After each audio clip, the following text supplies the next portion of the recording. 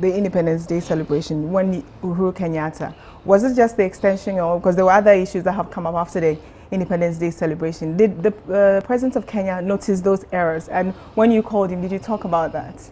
We actually went through the brochure, and he didn't show that he noticed that he was described as the President of Ghana. But I mean, I'm sure in communications, you people call it the printer's devil. It's unfortunate. I think those mistakes are avoidable.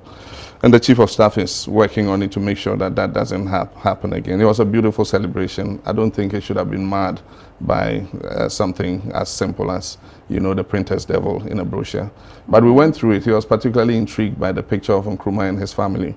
And so he asked that I have ISD make a framed, you know, picture of it and send it to him. And so that's what we were discussing in the brochure, the history of his father and all that. But he liked it. He was happy about it. Okay, but if it was so simple, like you said, the errors. Well, I don't say it was simple. I say it was avoidable.